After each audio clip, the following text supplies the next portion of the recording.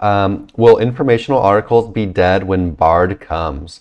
I'm kind of really tired of talking about the AI stuff, but I think this is actually one of the better things to actually think about is that I think the informational stuff is the big stuff on the chopping block, like the stuff that's gonna just get like completely executed.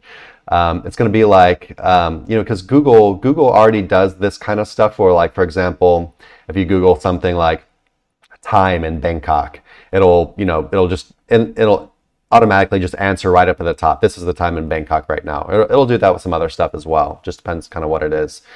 And a lot of informational websites, people who are basically want to monetize through ads, they build like websites around these kind of keywords, and they're just very simple, cut and dry answers, right?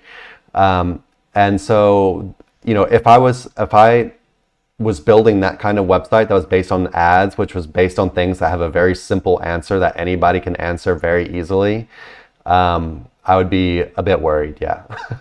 I think if anything dies in SEO, this is the stuff that could potentially die. Everything else I'm not really worried about, but yeah, these super simple, super easy informational stuff, I would say is a good probability. And if you're doing that kind of stuff, I would kind of start looking. I don't think it's going to happen super quick or anything. I would say you probably still have a couple of years at least. But yeah, I would kind of start looking to transition away from that if I were you. But we never really know. Who knows? We'll see. Could be completely wrong on that. What do you think, Nick?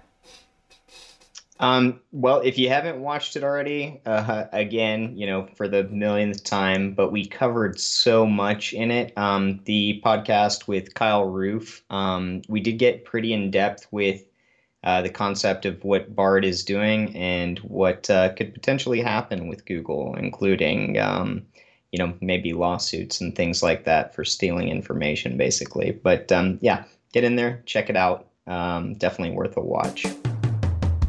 Hey everyone, thanks for watching. Be sure to check the links below for more info on this topic, as well as other cool stuff like SEO case studies, our Facebook community, and our link building services. And like always, please like, comment, and subscribe if you enjoyed the video. Thanks, and happy ranking.